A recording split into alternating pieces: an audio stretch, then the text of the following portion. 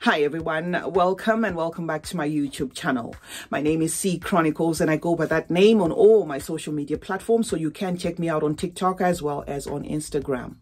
Now on this platform, guys, I post fragrance related content and I post weekly and consistently. So if that sounds like something that interests you and you haven't joined the family, please do consider clicking the red subscribe button, making sure it turns gray, and join the family. I'd very much appreciate it if you became part of us here. To those who are returning, thank you so much, guys, for the continued support. I appreciate you as always. Now, welcome to today's fragrance review video. I did a feature two, from Paris Corner, packaged like this. So the first one was Eternal Coffee, and then Eternal Musk, and then now we have Eternal Meadows. I did say I was going to try and drop this one quickly so that you can make a decision as to which one you want to purchase. So today we're going to be talking or reviewing Eternal Meadows, and it comes in this box, identical to the other two boxes, except that this is green, and then the bottle is like this as well, identical to the other two. So this is Eternal Meadows, and I'm going to spray it in its box, and then we're going to sniff it, and then I'll tell you my thoughts. So for those who want to see the atomizer for Eternal Meadows by Paris Corner, that is how it sprays. The notes for this fragrance are a throw off. They are the sort of notes that are very vague, and when that happens, I usually smell a rat. You know how we like here, we're always looking for alternatives, and you're like, okay, Paris Corner, did you have to be that vague? Did you have to go round and round in circles? Okay, and this is allegedly. I'm going to go with my nose, but I'm going to tell you the notes and why I say they're vague. The top of this fragrance is listed as having Fugere Accord. Now, I don't know whether I am pronouncing that correctly. It's F-O-U-G-E-R-E. So it looks like Fugere. Okay, Accord, right? So I don't know. That is just what they say is at the top there. And then it has lavender. Okay, so that is how they decided to drop it there, lavender. And then it has cedarwood and leaves. So what are leaves? I don't know. And then at the middle of this fragrance says Oriental Accords, vanilla, wood, patchouli, lavender, and dry amber. When I got this fragrance, sprayed it for the first time, it quickly reminded me of something that I already have in my collection. So I was like, okay, we're going to go with the notes, but I'm going to tell you exactly what I'm smelling here, right? Opens up with a sweet, semi-minty, little bit minty there, little bit. Don't run away from it because I said it's minty. Very sweet there, a bit moist. That is what you are to expect from this fragrance. Sugary burst. So that is what Eternal Meadows is all about. And there is nothing grassy about this fragrance. So don't let the word Meadows make you run away from this fragrance. I actually held up on purchasing this fragrance myself because the stockist had Eternal Coffee and they had this one. I was like, I don't want another green fragrance that I'm not sure of, because I'm not very big on green fragrances. So I guess the Meadows part of this fragrance is coming from the fact that they have listed leaves there in the knot pyramid, but it's not that green. You're going to have like just faint underlying greenness, but if you're not into green fragrances like myself, do not run away from this fragrance, guys. As for Oriental notes, guys, I'm not sure whether they mean it's got sandalwood, it's got coumarin or raisins or whatever it is. Anyway, I'm going to cut to the chase with this one and tell you what I perceive. And do take note, I'm going by my nose. I'm not trying to argue with the perfumers or Paris Corner. I wasn't there when this one was being made. I am just going with my nose, and I'm going to tell you what my nose is extracting from this fragrance. I get an aromatic nutty feel from this fragrance. I also get a bitter feel from this fragrance, which I sometimes get when a fragrance has an inclusion of cardamom. So there's a little bit of a bitter feel there. There's something that feels like hazelnut there because, like I said, it does feel nutty. There is a slight greenness here, and no, I'm not contradicting myself because I did say that it doesn't feel green.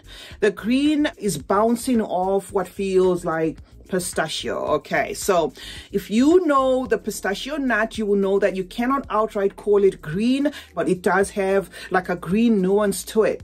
That is how the greenness is coming across here, of course, with that bitter, cut. When I sprayed this fragrance for the very first time, there was a familiarity to it, and I kept on sniffing, and I was like, no, wait a minute. And I guess my brain was in denial, guys, because Yum Pistachio Gelato 33 by Kaheela is a fragrance that is not even 6 months old. If it is, then it's maybe not more than 8 months old. So I was thinking, no, there's no way, Paris Corner could have spin it around so quickly. And no, according to Paris Corner, this is their own creation, and with all due respect, this could very well be their own creation. However, I am saying there is a very distinct similarity here to Yum Pistachio Gelato 33 to an extent that if you like that DNA, you're gonna love this. So whether in the perfume factory by coincidence they put ingredients there and it just happened to be very similar to that, I don't know. The color of the bottle as well made me think, am I right or am I right? Okay, so what I'm gonna say, guys, is if you love Yum Pistachio Gelato 33 by Kaheela, you're gonna love this one. If you are the sort of person that wanted to know whether you should buy that one and you want to sniff the DNA, this is similar in a way to that one. So it's going to give you like a great representation there. Where they kind of part ways is with my Yum Pistachio Gelato, though it started off flat and it started off not long lasting, it has turned into a beast.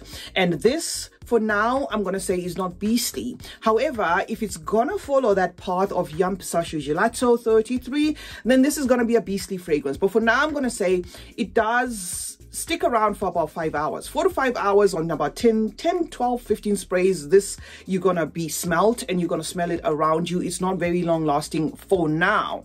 To me, it opens up almost identical. It jives almost identical. It's just in the dry down there where in Yum Pistachio, it gives me like a perfumey, crisp, refined feel, where this one kind of feels flat.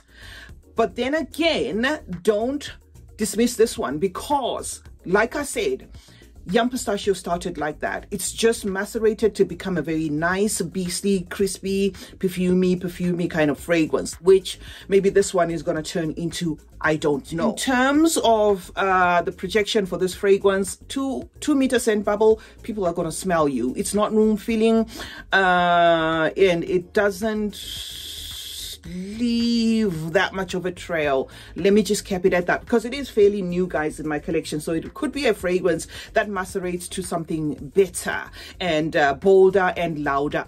But yes, so far it smells very, very similar to Yum Pistachio Gelato. If you love that one, you're gonna love this fragrance. It's not in a way overly green, so don't let the color of this fragrance put you off. It just gives wafts of, wafts of like a minty pistachio light greenness there, not exactly being green as in leafy, because they have put in a note pyramid that it is inclusive of leaves. So don't judge this fragrance based on that, thinking it's going to be very green. I get a very sugared fragrance here. However, do take note that it does dry down a little flatter there, a little more powdery there, where the Yum Pistachio is a bit pronounced there in the pistachio in the dry down. Does this one have ice cream and all those nice notes that are included in Yum Pistachio? Because you got nothing on Mona when it comes to notes. She dumps a ton of notes there. Let me quickly say I do not get like an ice cream creamy note here, no, but I do get like a passive marshmallow vibe here because of that sugar thing that I did say is inclusive in this fragrance. But don't buy this one looking at the Kaheela Yum Pistachio notes and thinking, oh, it's gonna be creamy, it's gonna have that ice cream, it's gonna have that yummy feel. No, but it does feel a lot like that fragrance. That is what I can say, guys, about Paris Corner's Eternal Meadows. Expect a fragrance that you are going to have to reapply maybe after about 5 hours on 10 sprays. Expect a fragrance that might macerate to something thicker, but for now it is performing average. And that is it, guys, for today's video. That was Paris Corner's Eternal Meadows. I have brought you the 3. You can sit through the 3 and then compare which one is best for you. I'm going to link them in the description box below. CeeChronicles is my name. Thank you so much, guys, for joining me today. I do hope you have subscribed. If not, then please do consider joining us here by subscribing. Turn on post notifications as well. That way you get to be notified anytime I upload a video. Like and share this video, guys, and remember that smelling good is a form of good manners. Cheers.